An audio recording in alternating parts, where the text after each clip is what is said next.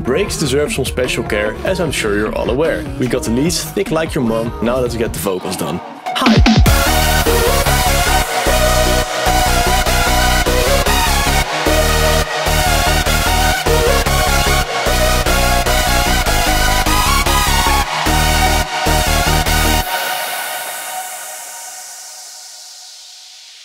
I'm having way too much fun with these intros. Today I'm gonna show you a couple of neat tricks to get your vocal sound just a bit more beefy. For the vegetarians among us, I'm not talking about actual beef, and no, I don't want any in the comments. I got this vocal from, and I hope I'm saying it correctly, Nito-Onna, a French singer-estrian who gave these vocals and more a way for producers to do weird things with. So if you hear this, Nito, I'm sorry. Her links are in the description, give her a follow and maybe comment something nice on her post or whatever.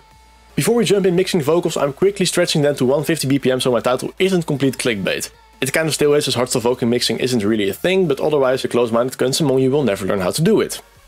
Our wonderful Nito already gave us the BPM and key to her vocal. 126 BPM and F sharp. She didn't specify F sharp major, minor, blues, chromatic, pentatonic or something else you and me probably don't know enough about on how to use it properly, but I digress. With the project set to 150, I'm clicking the falling Christmas tree, fit to tempo, type in the BPM, and type in the BPM of the sample, not the project.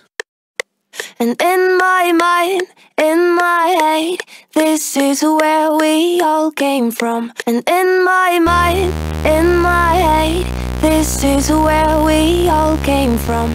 I got the bassline by just messing around, and for the 3 people paying attention, well spotted, no F sharp in the bassline.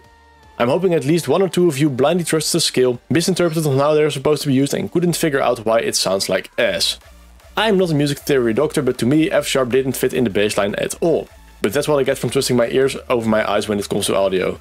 With the bassline done, the chords shouldn't be a problem and it'll sound like this.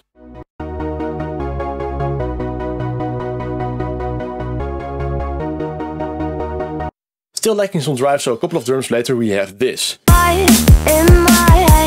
This is where we all came from. This is way too intense, but we have automation clips to fix that. In my head, this is where this is where we all came from. The dreams we Took a minute, but we can finally start playing with the vocal. I like to clone my vocal a couple of times if I only have one take. Separately, being able to control each sample settings can be quite useful, as you will see later. And on the topic, let's start with the first way to get your vocal thicker. I often downpitch vocals with an octave, then heavily distort it and make a quite narrow bandpass in an equalizer.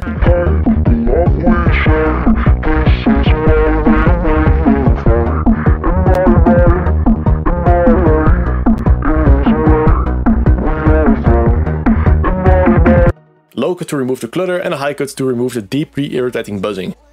Whenever you EQ something, make sure you keep everything else playing, unlike me who forgot to turn on the main vocal. You are aiming for filling something. If that something is incomplete, then so is your reference. The downpitching and the distortion of course doesn't work with every type of vocal. Sometimes none of it flies, sometimes only downpitching does the trick, or maybe just a distortion and an equalizer.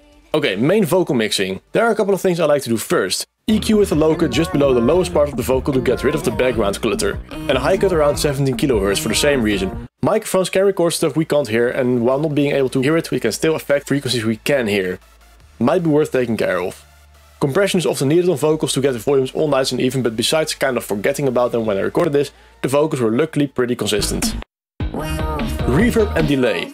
I tend to like a heavy delay first. In solo this sounds often distracting, but not unlike EQ, it's about the whole thing together. A light reverb after all of that, so it smooths emphasis out a little bit. Perhaps a small low cut on the reverb and it should be good.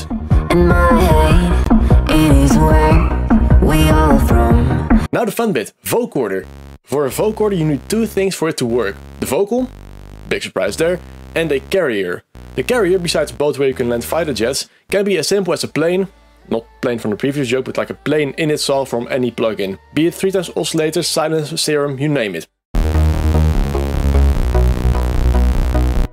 I went with Serum as with the current gas prices I plan to keep myself warm with my laptop. With this carrier you can either just follow the bass line and perhaps the chorus, or you can make crazy variations on the vocal melody. Keep in mind you might have to play with it to get it to sound the way you want. Both the carrier and the vocal get sent to a separate channel where your vocoder lives. In the vocoder you need to sort out the routing.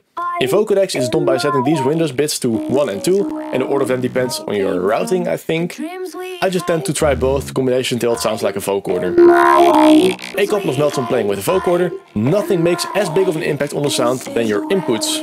Playing with the carrier MIDI or even down pitching or up pitching, the vocal with a couple of semitones has a bigger effect than any of the buttons on the actual Vocoder. So play with that first and then tweak the knobs. This is where we all came from. Some EQing and balancing on the volumes of all the variants of the vocal we made and you get this. Wait. If I don't add some hardstyle elements, the close-minded fucks will scold me.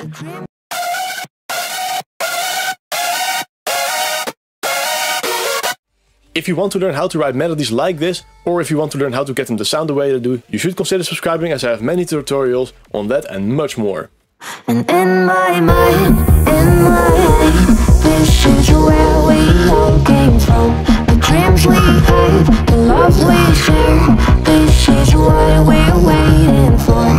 In my mind, in my head, is where we all from. In my mind, in my head, is where we all from.